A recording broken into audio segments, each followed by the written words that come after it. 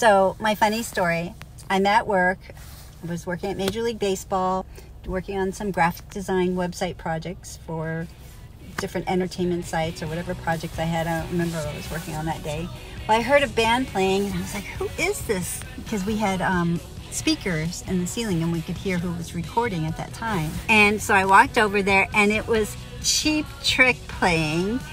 And they were so funny. They were like, we need some chicks. So I like raised my hand. I'll sing. So I got to sing backup for Cheap Trick.